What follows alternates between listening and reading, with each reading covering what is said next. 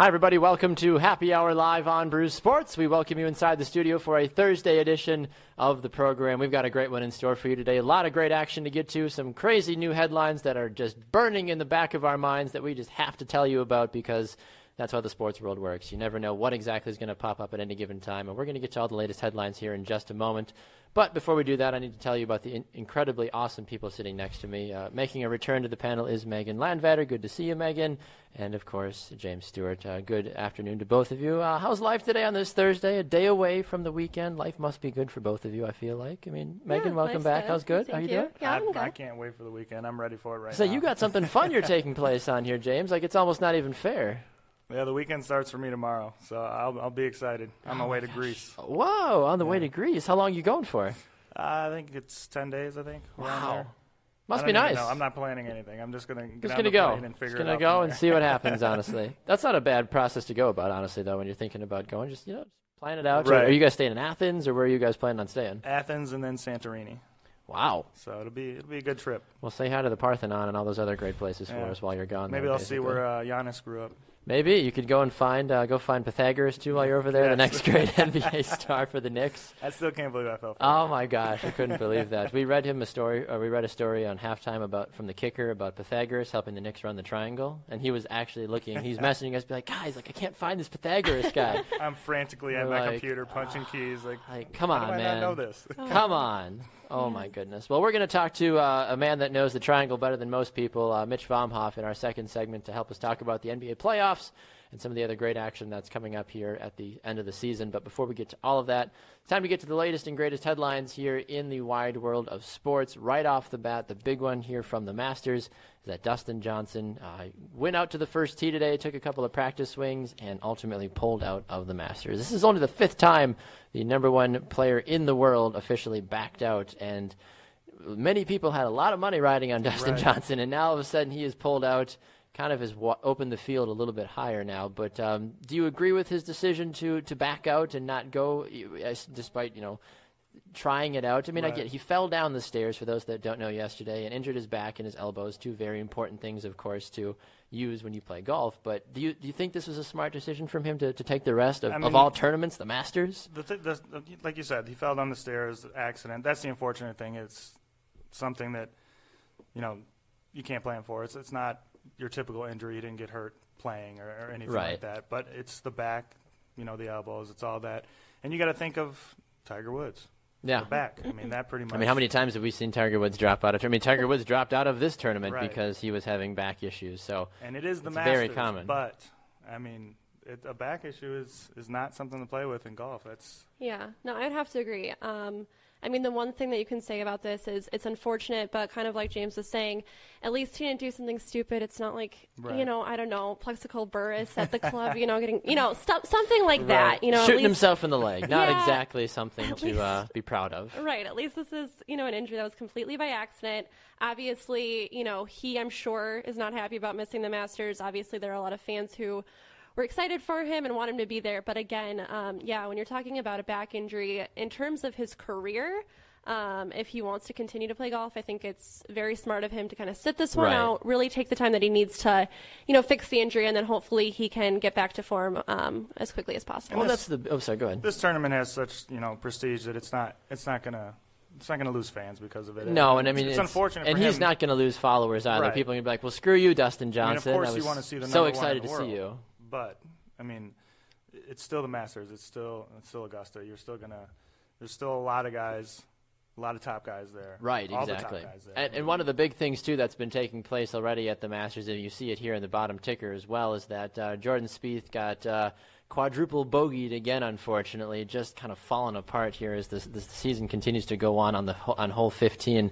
Shooting 4 over par, that just got it. I mean, I'm not that great of a golfer, but I'd like to think that even I would be able to do a little better than that. Maybe not, but I could be totally wrong about that. And no offense to you, Jordan, but the mental block continues to hit Jordan Spieth, and that was the big question coming into this tournament too, was will he be able to get over his massive collapse last year? Because it looked like he was going to just run away with the Masters last year. Then he just dive-bombed towards the end. Right. But, I mean, when people joke about saying golf is a mental sport, this is case in point number one, I feel like. Yeah, with golf, the hard part about it is that golf is a completely individualized sport. It's how you play, it's how you take the course, it's what mental state you're in, it's all you. It's not like you're on, the basketball court and you have 4 other guys to kind of bail you out of that mental, issue.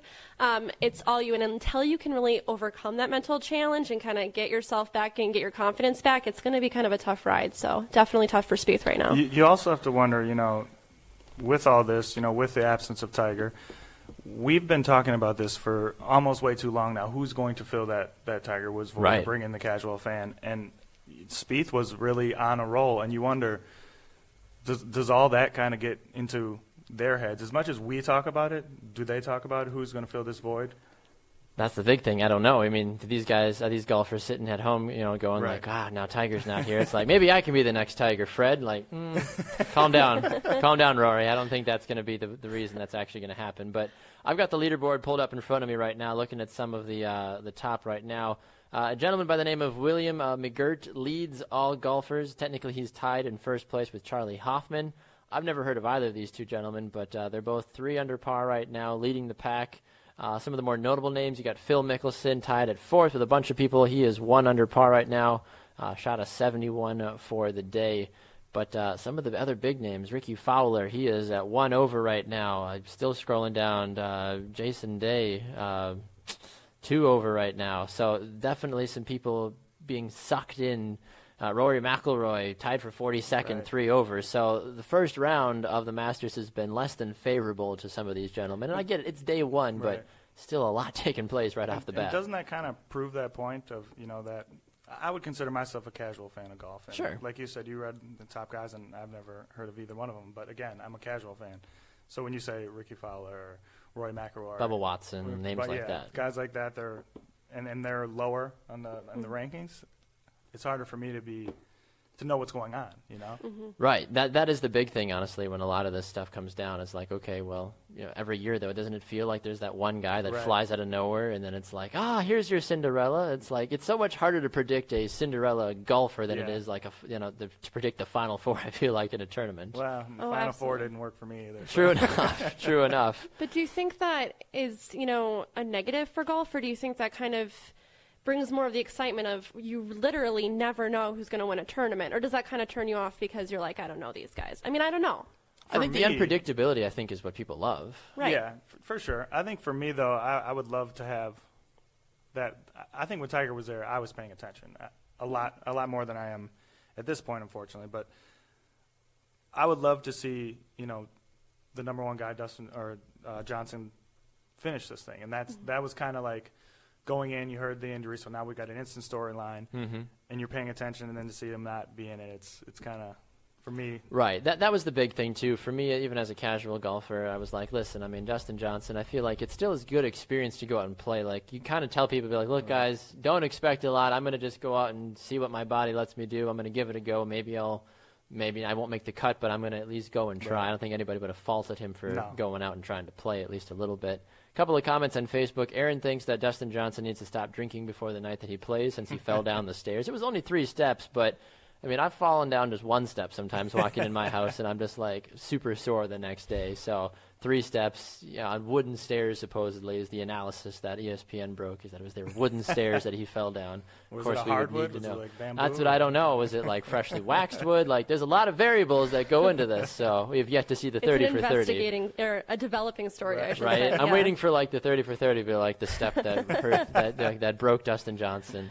Corey says golf is definitely a game of the head. Totally agree with that. Adam picking on me right off the bat says, Baxter, what's worse to watch, golf or baseball? The question back to you, Adam, is am I watching it in person or am I watching it at home? I need to know the specifics here. I can't just throw out a willy-nilly answer to something like that. Both are painful. Both are slow. Both are slow. Both are painful. Which would I rather play more? Like, there's a lot of variables here, Adam. So you gotta give me a little bit more specifics here if you want me to get back at you with that kind of an answer. But I appreciate the question, though. Keep those questions coming. Make sure to hit that share button as well, too. We're going to be talking to Mitch Vomhof here in just a minute about the NBA playoffs. That's Megan. That's James over there. We got a lot of great stuff coming for you. The next big thing, Megan's boyfriend, Tim Tebow, is getting ready to Did you need a moment there? No, just was not expecting that. Continue. Tim Tebow, for those that know, signed a minor league contract deal in the New York Mets system to play with the Fireflies. Seems kind of fitting, honestly.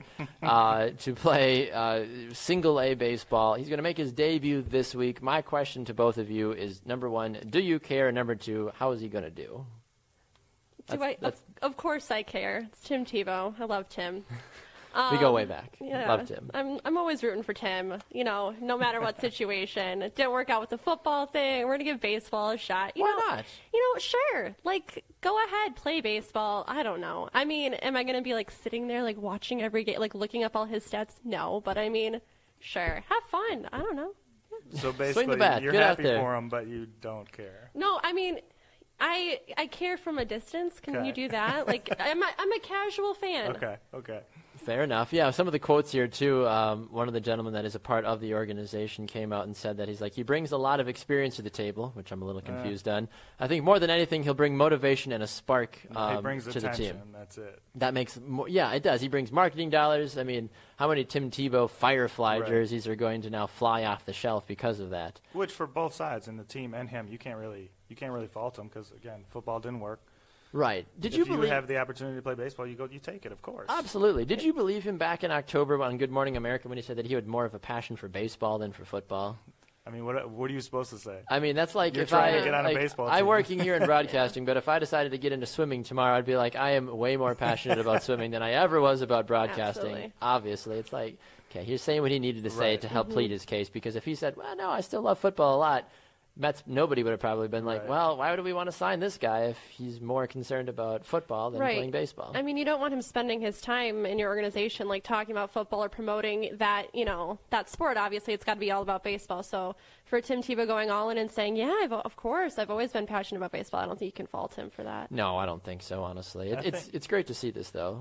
He's always kind of been, though, a victim of his own popularity, and we're going to see every home run he hits, and then we're going to freak out about it.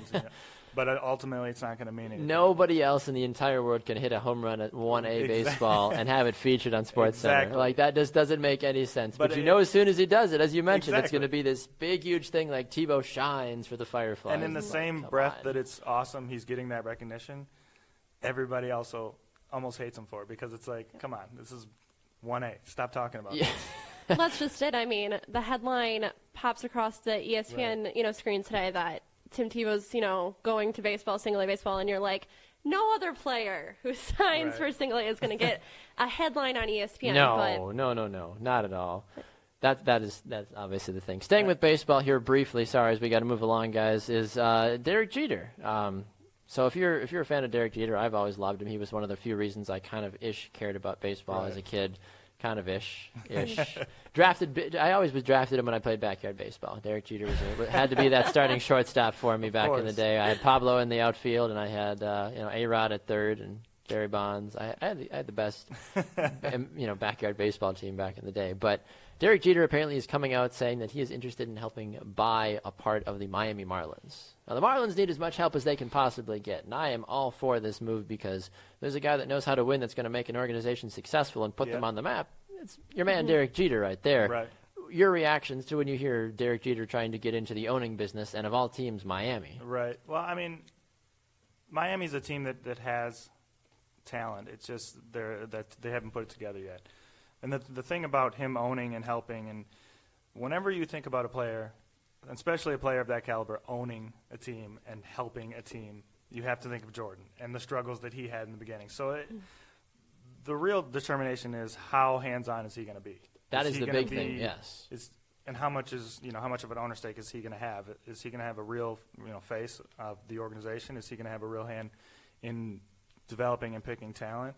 Or is he just kind of getting into this business as a second opportunity to be involved in baseball? Yeah, I think it's definitely interesting, obviously, for the Marlins. I mean, that's great for them because the publicity there, people are definitely going to be interested to see what kind of role Derek Jeter has, and they'll be tuning in. They're going to want to know what role he has. But again, I'd be careful to say that Jeter's their answer or the person who's going to bail them out, because you really don't know.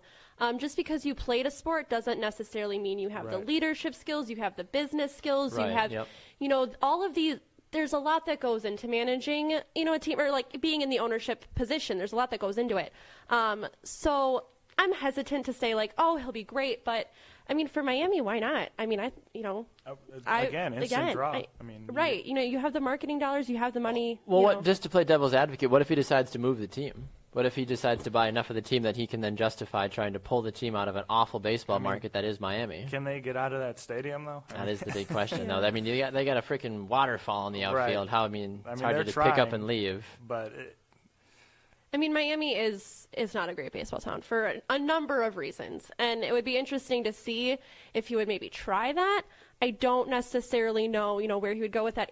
There's a lot of variables that go into that. So, of course. It's just kind of, I'm just interested to see first if he does this and if he, how he does with the start of it, and then see where he takes it. Yeah, that's the big thing for me too, is to try to figure out where exactly, this is actually going to do. Is this is a great move by Miami. If you want to get a guy, if you want to make your team relevant again, I mean, there's nobody better than a guy like Derek Jeter to try to come in and shake things up. That makes total sense to me, honestly. So why not put all your chips in the basket and see if Jeter can be that answer, that savior for you? He's baseball royalty. Exactly. There's not a baseball fan alive that doesn't know who Derek Jeter is. If there's one name that a lot of people know who it is, it's Derek Jeter, that's for sure. All right, let's move along to the wide world of basketball, and there's a man that is at the forefront of everything taking place. He is the host of Double Dribble here on Friday evenings on the Brew Sports Network. A good friend and colleague. It is Mitch Vomhof. Mitch, a good Thursday to you, sir. We welcome you to the program. How is life for Mitch today, sir?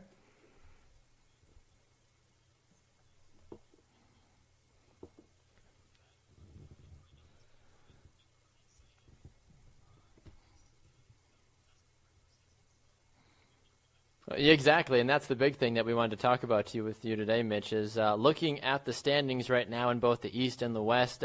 Still 4 teams looking to lock up a place in the Eastern Conference. Only 1 left in the West. What are you looking more forward to kind of look ahead here? To which playoffs are you looking more forward to? The Eastern Conference, the Western Conference, based off of the 8 teams proposed at the moment to get in, or even the teams that are on the outside trying to get in. But who ultimately is going to put on the better show come playoff time?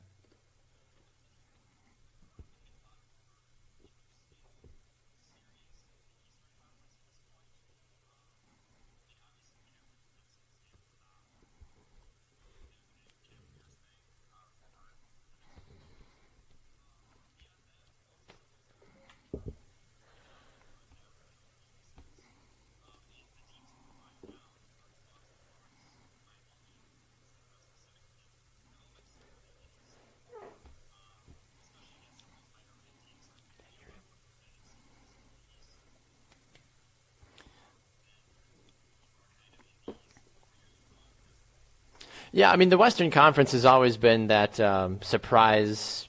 I feel like in the sense that you always know exactly what you're going to get. It's never really that surprising. It's like, okay, it's the Western Conference. We know the West is going to always be this big, great thing. And since Steph Curry's been in the league as well, too, I don't think anybody has really been that shocked, being like, oh, okay, wow, all of a sudden the Warriors are great. It did kind of feel like, to an extent, that it just kind of all shifted all of a sudden. It's like, whoa, who are the Golden State Warriors? I honestly forgot they were a team until Steph Curry and Klay Thompson decided to take over the team. Right. But, I mean, what can you really say about these playoffs, though, James? I mean, there's a lot of great stuff coming up, that's for sure. There is a lot, and in the East you have to think, the Bucks, the Hawks, still the Pacers, they're all kind of battling for that 5th spot. And you also you wonder, if you get that 5th spot, even if you get out of the first round, you have to face the Cavs. So it's yeah. So now it's like, do you really want the 5? Do you want to go 6? I mean, it's. I don't necessarily know. We finally have that kind of competition in the East, but it's also still ahead of the pack. Is still above everyone else is the Cavs. So it's almost like they're trying to plan how they're going to figure out where they're going to seat, and if they do get out of the first round, what happens? Then you face LeBron. Exactly. Oh yeah. I mean, I was even reading an article earlier today that was already forecasting, well, what are the Celtics going to do next year to try to take out LeBron? They already just kind of wiped the floor on. They basically just given up at this point? Well, yeah, and after the game last night, I think people are kind of starting to think oh, maybe the Celtics can't hang with the Cavaliers when LeBron is in full force like he was. And I'm afraid that might actually be the mentality that's going on right now. Is LeBron the only superstar that seems to get bullied? I mean, it's like the media is after him. You know, I'm not the hugest LeBron fan, but you got Charles Barkley going after him. Now you got Dennis Rodman complaining about him resting, and it's like every time they poke the bear, LeBron comes out like last night and says, "Just a reminder, watch me." I've been to the last 5 Eastern Conference Finals or 5 finals. Last six finals. Last six. Yeah, last six finals. Straight, yes. Keep complaining about me resting, and all of a sudden, he goes off. I think that's earned, though. I mean, I'm not saying that every other superstar is like perfect or anything, but I think that's just part of what comes with being the superstar. I mean, people will complain, maybe not to the extent, but you'll still hear complaints about Tom Brady. You'll hear these complaints about LeBron, and it comes with the territory. When you're good, people are frustrated. They're kind of like, this guy again. To be fair, you hear a lot of LeBron, right? I mean, he does do a lot of complaining. He makes too. How many highlights on? They talk about him of course. The whole sports center, right? So, I mean, it's never the Cleveland Cavaliers. It's like LeBron and the Cavs are in Oakland last night to take on the Warriors. It's like, no, it's not like the Cavaliers. It's like, no, LeBron and it's like, Hootie and the Blowfish. It's like there's always that one man, and then it's the rest of the backup singers behind him, basically, with LeBron James. Mitch, do you feel, though, not to get off on a LeBron tangent here, but let's be honest, LeBron is good for the NBA, though. He's making it relevant, is he not? Oh, lost Mitch for some reason. What the heck? I don't know what happened to Mitch, but we'll have to figure that out in a moment. To answer your question, of course, he's good for the NBA, and he, like I said, he is kind of that only, because I don't remember,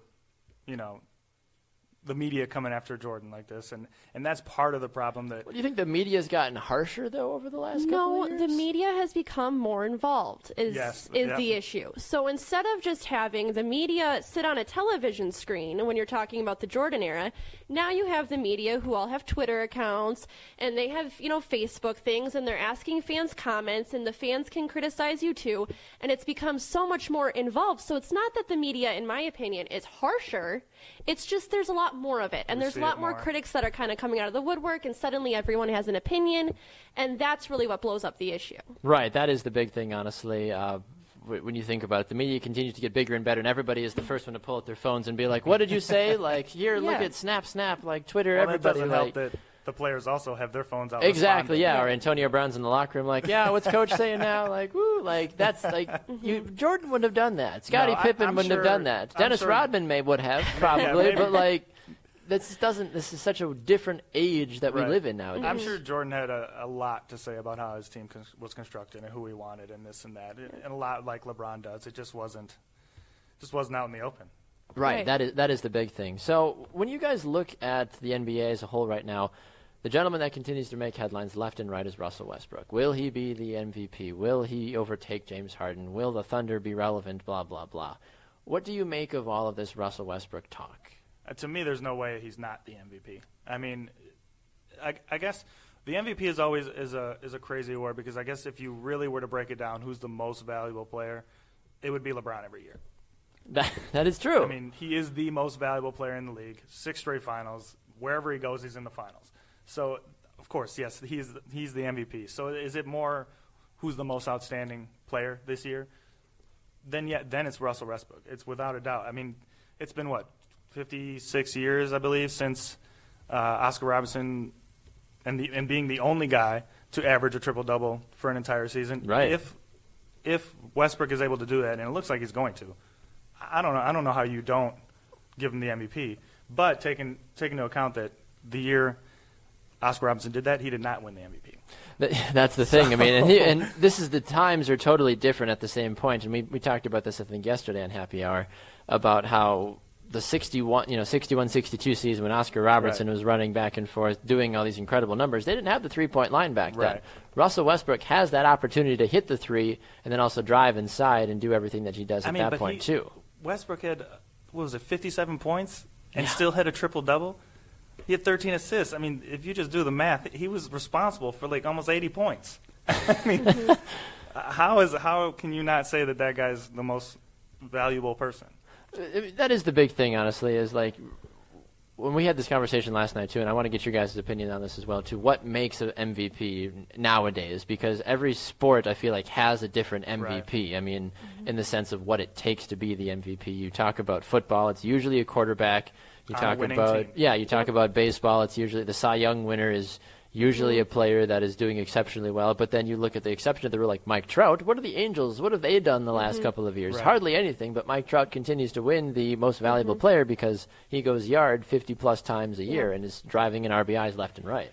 It's an interesting award, I just want to say, just because of most valuable players. So, what does that mean? Does that mean value to fans? Does it mean value to leagues? Does it mean value to your team? Who are you valuable to? I mean, if you're talking, because then you get into the issue of, you're talking about, Mike Trout or whatever, and being on a team that maybe isn't great, but he's still doing outstanding things as an individual. Should your team's success play a role in that? And I think a lot of teams really struggle with, okay, is the most valuable player going to, automatically elevate a team and put them in the playoffs? Is that their role? Is their role to get numbers, to, sell tickets? What really makes them valuable? And I think that's a hard thing to define, and I think that's why a lot of times you'll have a lot of conflict when it comes to, okay, who really is the most valuable player in a league? Yes, exactly. For baseball, one of the things that has kind of muddied the water is analytics and stats like WAR, wins above replacement, which I don't understand. I never understood the whole WAR conversation, honestly. I mean, Mike Trout has a ridiculous WAR statistic, so that's why he ends up winning. Does that make him a hero? Like, should he get a medal or something? I don't know how that works, honestly. I think we got Mitch back here as well, too. Mitch, what do you make of this whole MVP conversation and all the craziness that goes along with it? I mean, it's real interesting because I think the leagues kind of intentionally don't define most valuable player just so we have discussions like this. It's obviously kind of vague, and that leaves it open to interpretation by a lot of the voters. That said, I'm still standing by my Russell Westbrook averages a triple-double. He gets the MVP take, especially now that he's on the verge of breaking the single-season triple-double record. But the other actually interesting component to MVP voting, at least in the NBA, is that the league just took team-employed media personalities, so like broadcasters, announcers, off of voting for league awards, which is smart. Yeah, it's definitely smart because, especially as awards start to play into, especially with the new CBA, it really makes a difference now. Yeah, and when players have contract options that say if you're an All-NBA player, then you get this extra bonus. All of a sudden, you have guys voting basically for pay raises for players, and that kind of gets. Right, exactly, and I think that's where some of the conspiracy has been with why LeBron or anybody that's won the MVP recently has been so successful is because they're almost stuffing the ballot box as well at that point. I mean, I think with the MVP, there is a legitimate argument for James Harden. Oh yeah, he is having an amazing season. They are doing better than the Thunder, but it's like you said, if he averages the triple double, I don't know how you don't give him the award. Yeah, I agree with you on that one. I mean, you can't have that type of a career year and not be handed that sort of award. I don't care if your team is in first place or in dead last in whatever conference that you're in. But that's where that kind of weighs in on how much, the most valuable player do you have to be on the most successful team as well, because you see that in football. Right. Does that matter? I mean, Mitch, you followed the NBA for a long time. I mean, do you agree with the fact that if you are an MVP, you should at least be on a playoff team? I mean, it's the way they define MVP today, and then kind of the way they have historically, has always been the best guy on a playoff team. And it's kind of like which best guy is the overall best guy. And so team success obviously factors into it. Somebody posed an interesting question today when I was checking out some conversations on Twitter of if, let's say, a guy like Anthony Davis, who obviously puts up amazing stats and is like maybe one of the best players in the NBA, contributes to a bunch of wins, but the Pelicans don't make the playoffs. Like, how valuable are those wins? Right, that is a good point. Well, and that whole discussion of it's wins aren't created equal, and like I said, it's kind of intentionally vague. It lets people kind of build their own narratives, and I often think the strongest narrative maybe has a little bit more impact than the straight up best player. I also wonder, with like an Anthony Davis, for example, adding Cousins, to me, immediately takes away from his MVP ability. I don't think that Steph could win MVP at this point. No. I mean, you just added Kevin Durant, and you have Klay Thompson, and that team is stacked. So how can I say that you're the most valuable of that superstar team? Exactly. Yeah. I can't argue against that. Even with Steph making his ridiculous, behind the back passes from basically half court at this point in the season. But it's definitely now easier because you're making behind the back passes to all stars. Right. Exactly. Draymond Green knew where to be on that regards. It wasn't like he just threw up a pair to a rookie who just was in the right place. You're at the right time. You're not throwing those to Zaza Pachulia. You're throwing those to Kevin Durant. Exactly. That is the honest truth. Behind the back pass once, and I almost died. Did he complete the pass? That's the real question. It wasn't an accident. No. Of course not. I think he hit a fan.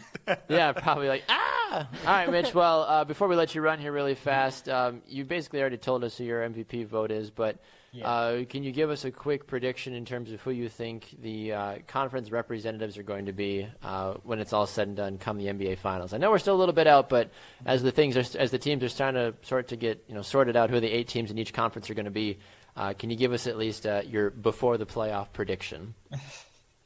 This is going to sound like such a cop-out, but I still firmly believe we are going to come down to a Cavaliers-Warriors Finals. There's just – the Houston Rockets are great. The Celtics are great. The Raptors are great. You still have exactly 2 Titans in basketball today, and they're going to meet up again, and I'm really looking forward to that matchup. I mean, barring injury, there's no real. Obviously, the injury asterisk is there, but if there's no injury, even if there is an injury, there'd probably still be those 2. But right, I agree with you on that one. Definitely. All right, Mitch. Well, good stuff from you, sir. Where can people continue to find you and also follow you on the social media networks as well? You can continue to follow me at Mitch Vomhof on Twitter, and you can find me tomorrow night around this time, actually, at 5 p.m. Central. That's 6 p.m. Eastern. On the Double Dribble Basketball Show with my good friend Jimmy Carlton. What? Love it, Mitch. Thanks so much. We'll talk to you soon, sir. All right, sounds great. Talk to you guys soon. No problem. There goes Mitch Vomhof here on Happy Hour. Good insight from him. We always appreciate him swinging by the program. Moving right along here with some of the other latest and greatest headlines. Megan, you brought this story to our attention here before we went on the air. In regards to an old UW Badger alum, former running back for the Denver Broncos, Mr. Monte Ball. What is going on with Mr. Ball? Yeah, so Mr. Ball has recently admitted that he is an alcoholic.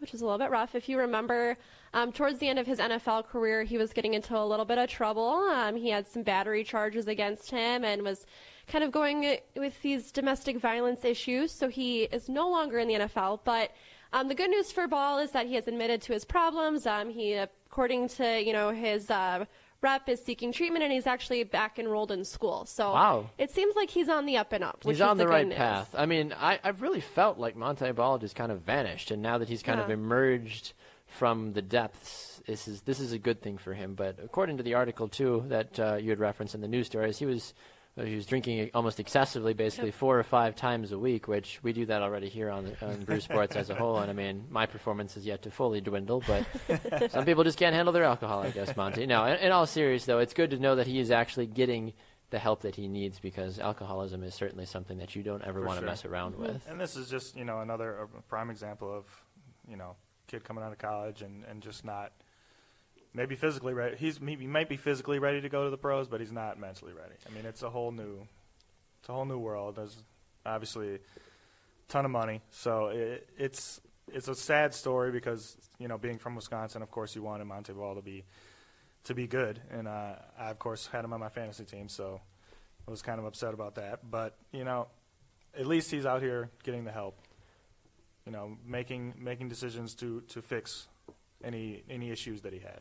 Well, that's the big thing, too, is the fact that he has taken the steps to go and correct the issues that have been going on. But not to stray on a different tangent off of this, though, this is just another tally in the failed Badger running backs in the NFL, unfortunately. I mean, aside from James White, what is anybody – and I think James White would have probably been voted least likely to succeed out of, Monte Ball, Ron Dane, Melvin Gordon. I mean, I don't know how many people had James White on top of their list of first to win a Super Bowl out of those gatherings.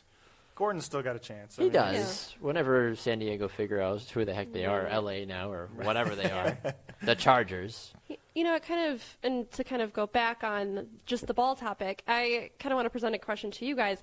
how much does I don't care, the NFL, Major League Baseball, NBA, how much do they play a role in helping these players transition? I mean, is it, you kind of look at it and you're like, well, they're adults, let them figure it out, or should there be kind of like help in, how do you handle yourself? How do you handle money? I mean, you're still talking about giving, 21, 22-year-olds all this money, all this fame. There's a lot of hype surrounding some of them, and you're just kind of like tossing them out there. Is there any social responsibility to these players? I mean, the NFL has the rookie symposium and all that, so they do enough for us to know that they're doing something. But at the same time, these guys are adults. I mean, I of course feel bad for the situation, but they do have to kind of make their own decisions and figure out, maybe it's up to the veterans on the team to mentor these guys, or maybe it's up to them to go and find a mentor. Right, and that's the thing, too. When you really think about this, how many players actually are worried about their mental stability? They care about how fast their bank accounts can fill up, unfortunately. That's why we see the one-and-dones in college basketball. I mean, you could be literally the worst person in terms of mental stability and or just managing finances, but you're like, I just want to go play in the NBA so I can now have more than $25 in my account because I'm a college kid. Like, 18-year-olds don't need $20 million. No, they just don't. I don't care what you're doing with your life. You just don't need that much money, and that is, I think there should be rules put in place to limit the amount of money a rookie can be paid in any sport, or even a second-year guy in any sport, because these guys are still young. I don't care if they're coming right out of college after being there for 4 years or being a freshman. The thing is, though, even at the league minimum, that's still more money than they have ever had. I mean, the minimum wage for an NFL player is $500,000. Right. I mean, you can still do a lot of damage with $500,000. It's not like you can say, all right, here's you give me $500,000, it's going to fix a lot of problems. Same here. I can pay off all my college loans and all that other stuff. But like, if you can't give a pro athlete like $40K. You just can't. Right? No, you can't. I mean, they'll be like, hey, really? Like, are you serious? $40,000 to play in the NBA? You got to play for the love of the game, right? Yeah, that's the thing. Like, I thought you loved the game, man. That's why you played in college. Like, no, that's why I went to school for a year and left. Didn't even go to class, which also blows my mind as well too. I want to move away from Monte Ball, though, and we certainly wish him the very speediest of recoveries, of course, with everything that he's got going on. And I want to talk about a polarizing yet exciting figure in the NFL, Richard Sherman.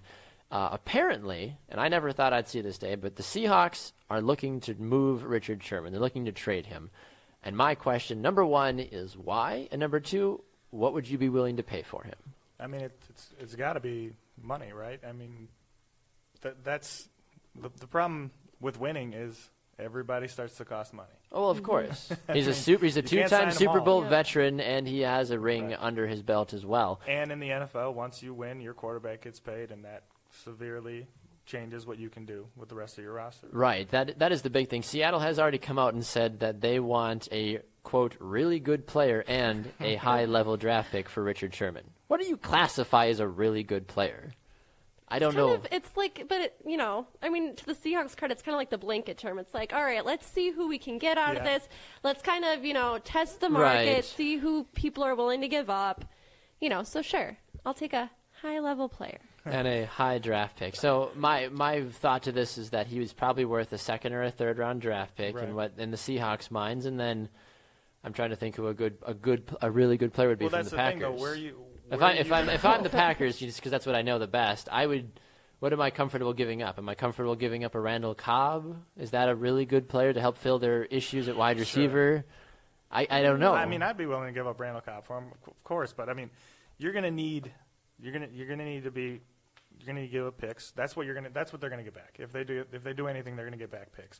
Because think about it. If you're trading him for a really good player, right?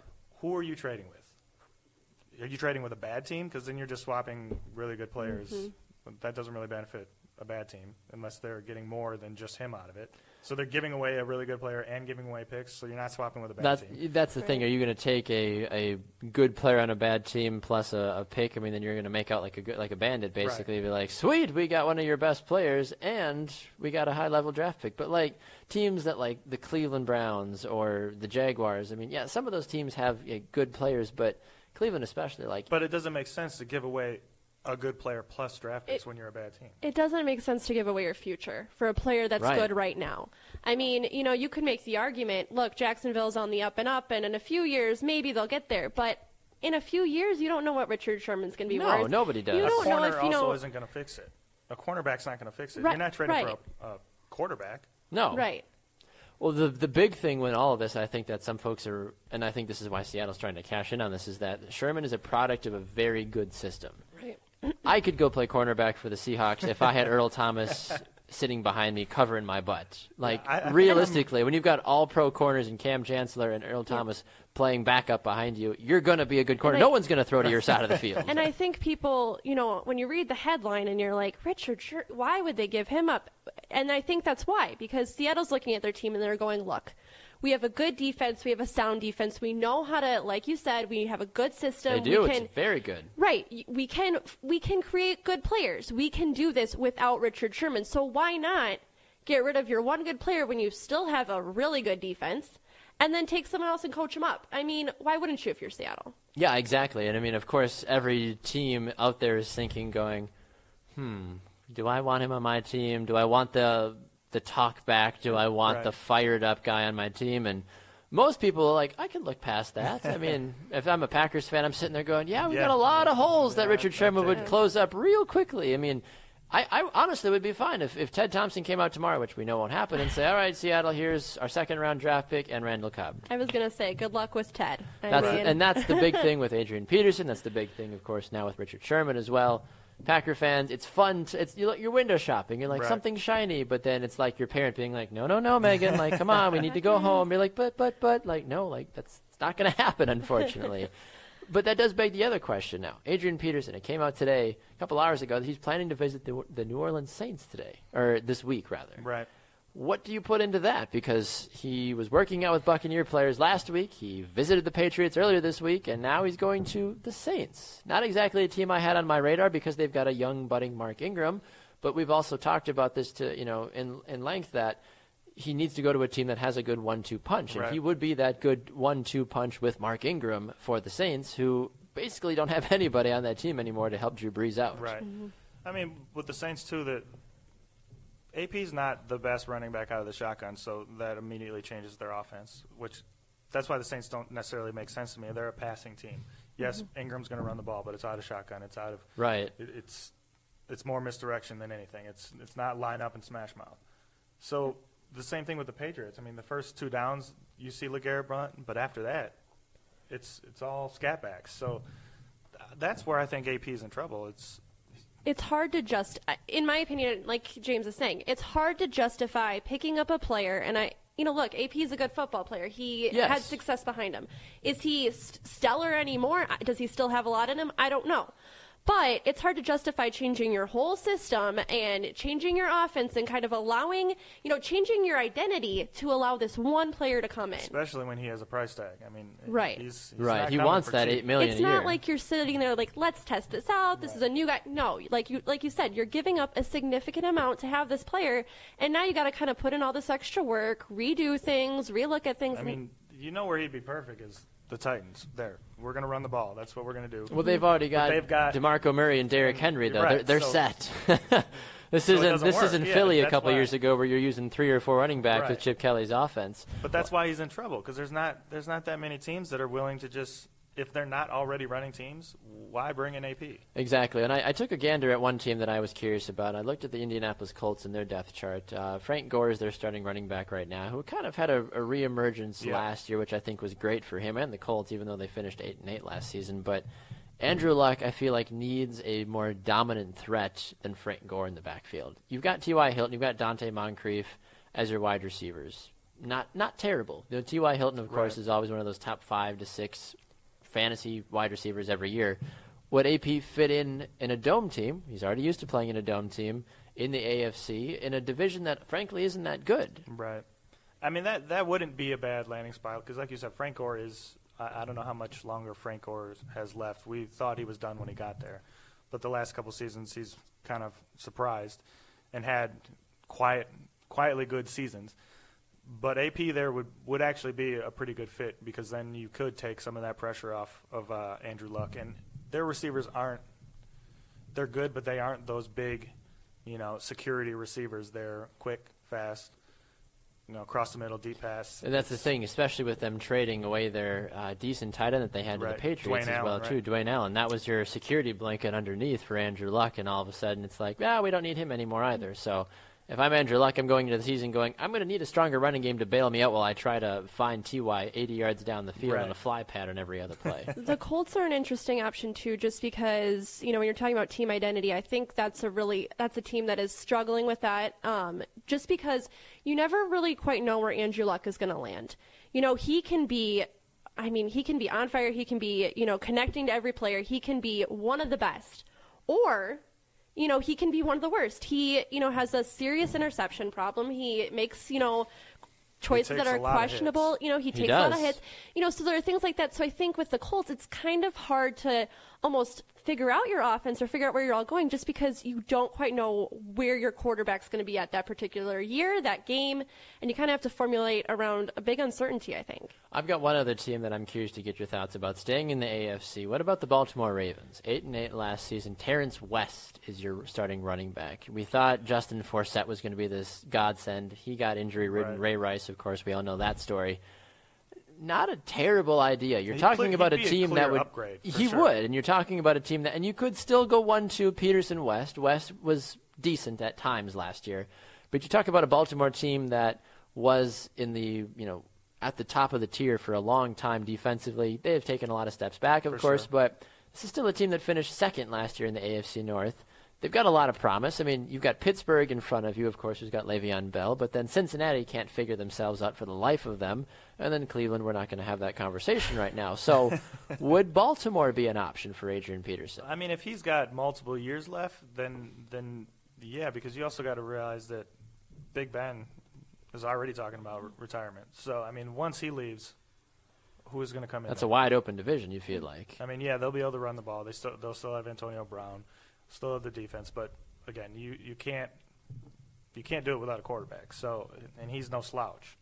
True, that is the honest truth about that. That division definitely opens up if he decides to walk away in the next year or two. That is a good point. Yeah, one of the other teams, and this is the last team that I want to throw at you guys, is the Houston Texans. It seems like everybody's trying to put a chip on Houston this year. I mean, frankly, if Houston doesn't win don't we want to go to Houston? It's like everybody wants to go to Houston. I don't even know if Houston's sitting there going like, yeah, we want them. Like, I don't think everyone wants to go. I think we as the media is like, yes, go to Houston, go to Houston. I'm not buying what Houston's trying to sell, but another good 1-2 combination, Adrian Peterson and Lamar Miller. Yeah. That's not a bad 1-2 kind of a combination right there. He's already from the South as a whole, went to school in Oklahoma. He's from Texas as well, too. That was the rumor about him going to Dallas maybe as well. But Zeke Elliott is far too good of a running back to try to share the carries. But Lamar Miller, not an elite running back, not a game changer, but still a good complementary player if you've got Adrian Peterson as your second guy that's getting the ball. If you're AP and you still have a choice, if you have no choice, of course you go there. But if you still have a choice, do you want to go somewhere where to this day, we don't know who their starting quarterback is going to be? That's the big thing. And is it Tom Savage or Brandon Weeden?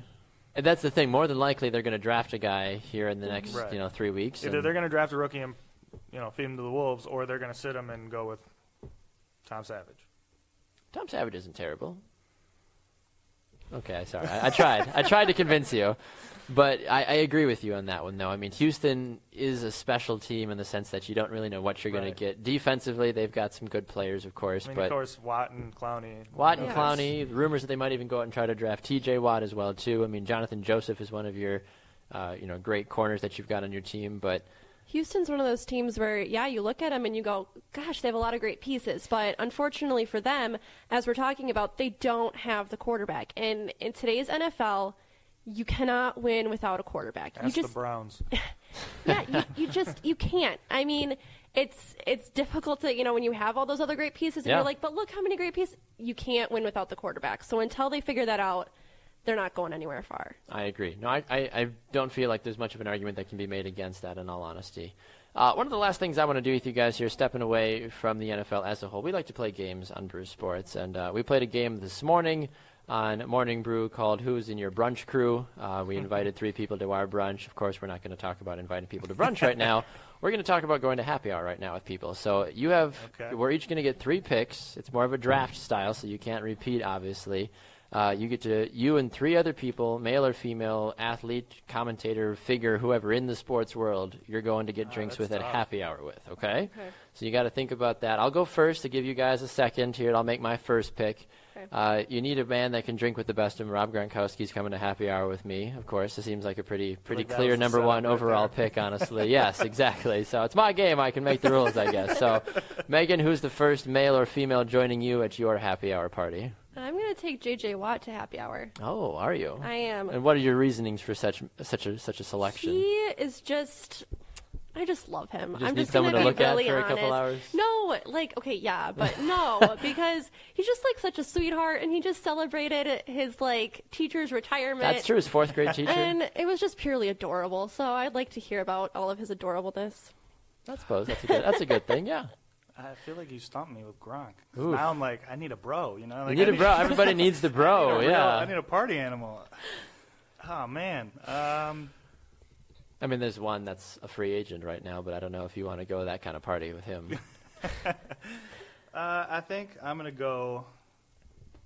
You know what? I'm going to go with Chad Johnson. Chad Ochocinco. Are you going to pull him from the Mexican Football League up to him? He might bring some tequila with him or something, or some margaritas, so that would be a fun happy hour. You know he's going to have a good time. He's probably dancing, making a fool of himself. Okay, there we go. So Chad Johnson, J.J. Watt. I've got Rob Gronkowski for me. My second person that I'm going to take to happy hour, I want somebody that's good at mixing and matching and all types of areas. Someone that's a bit of a journeyman. I think a guy like Al Michaels is going to be a good one because he's going to give you the stories, he's going to give you the insight, but after reading his book, he's also a rascal, as he likes to call himself. So I think as the night goes on, Al Michaels might be the one telling us to streak across the parking lot or something because he did that back in the day. So Al Michaels is coming with me to my happy hour for my second pick.